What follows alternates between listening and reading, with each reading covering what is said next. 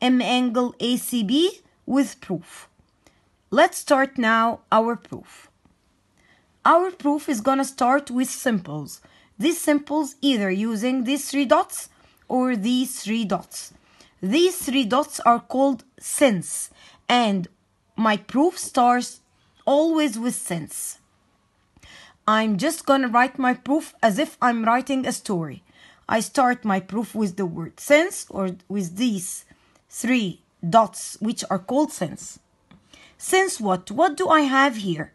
I have an angle which is called ABD, which is an exterior angle, and this is the point I'm gonna start with. Since M angle ABD equal 110, so what do we mean by this? Therefore, what shall we get?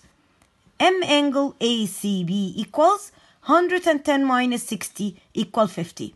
Why did I use this note? Because I have to write between brackets, because the measure of the exterior angle is equal the sum of non-adjacent interior. And that's all, and this is my proof. So you have to put your hand on what you're searching, what's the hint, what shall you start with, and what shall you get.